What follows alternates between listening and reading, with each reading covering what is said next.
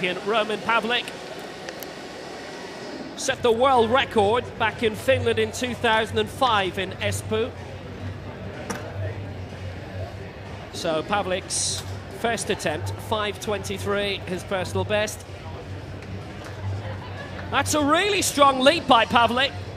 He's gone a good distance, and he's really trying to set the standard already, having taken the honours at London 2012. A brilliant jump by Roman Pavlik, 5.44. And it's a new world record.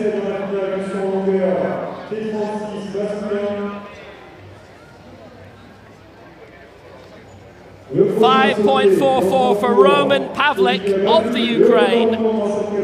And he has broken his own world record. What a way to start the competition.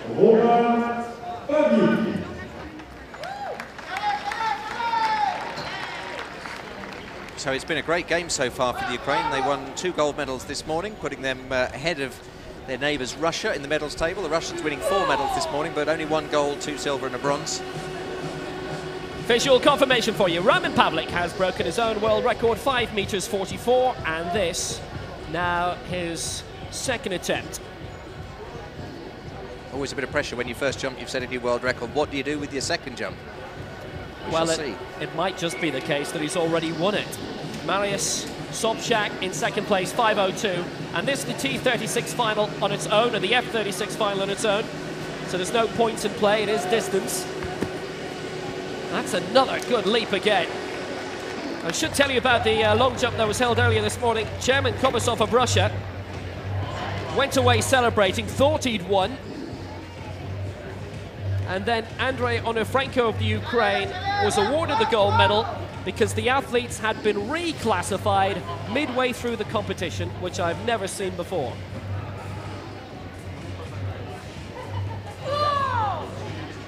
Good firm run-up. Well, 5:44 in the first round.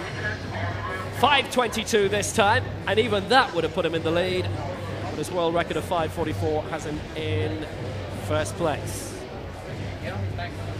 We've seen some brilliant performances so far already today. The first gold of the day went to Brazil, Odair Santos, in the 5,000 metres, the T11. Just a quote from him, he says, "I feel really happy, I did a great run. I cannot wait to receive the gold medal.